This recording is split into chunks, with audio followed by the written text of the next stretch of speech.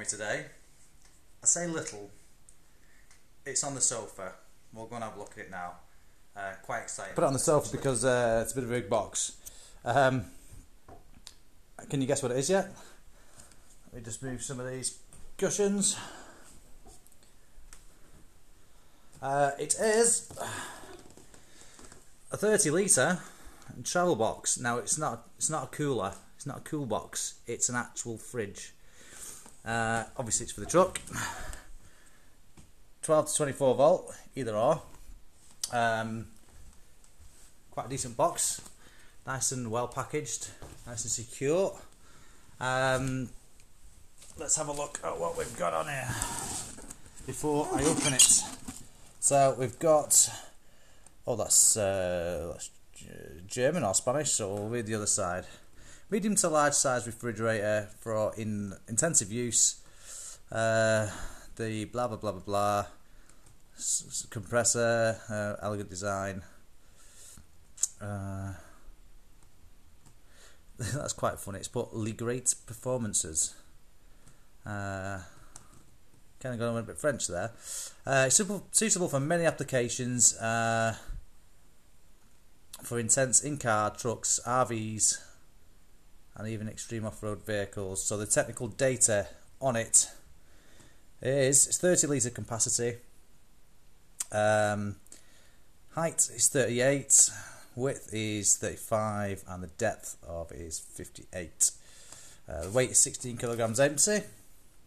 It takes 45 watts to run it, and it actually runs at 0.22 kilowatts per hour. Sorry, per 24 hour.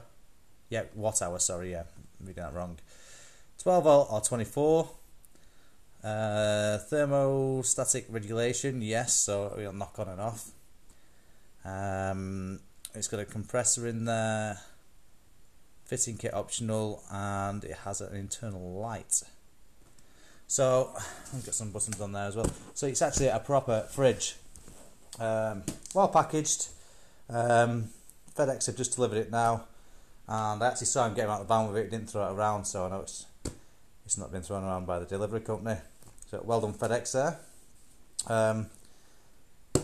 Invoice there, delivery notes there. I think the same, probably on the other side.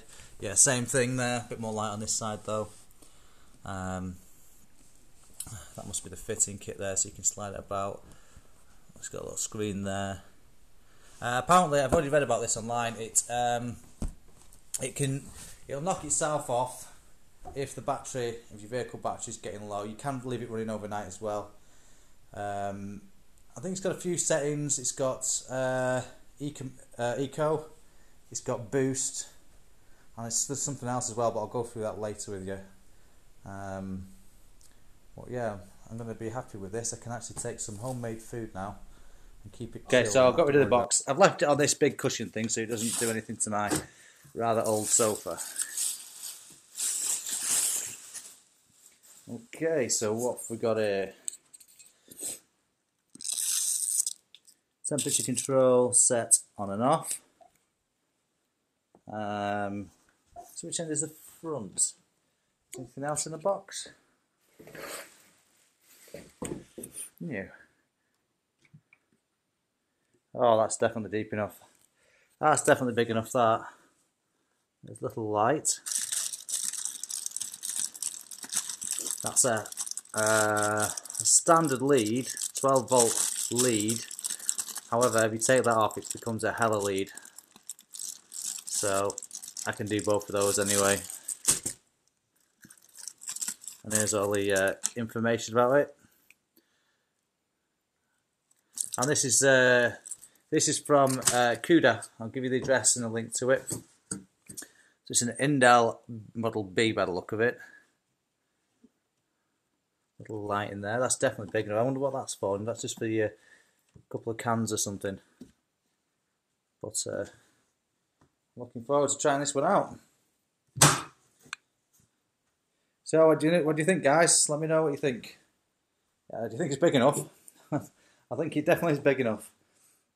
I'll keep that at the side of in front of the bunk. However, in winter, what I'll probably do because I'll be using the night heater, it's not heavy. It's not heavy at all. So I'll probably just shimmy it over to the passenger seat, and it can sit there for the night. That way it's not fighting the night heater that'll be on. To the guys over at Kuda, Kuda, if you're wondering how it's spelt, it's not difficult, but anyway. I put the address, the website address and the link to this product in there. They sent me this to try out, which I'm more than happy to do that. It's something I need, and I can compare it to the old one I used to have, which is in the tip now. I'll show you a picture of that on the screen, how it was. The difference between that and this is that was a cool box that you plug in, and it just has like a little metal plate that hot on one side, cold on the other. Not very good, bit power hungry, not an actual fridge. So it'd be good to compare on a later video this to that. But yeah, once again, thanks to the guys over at Kuda, and look forward to doing a review on this one. Something I've been wanting for a while.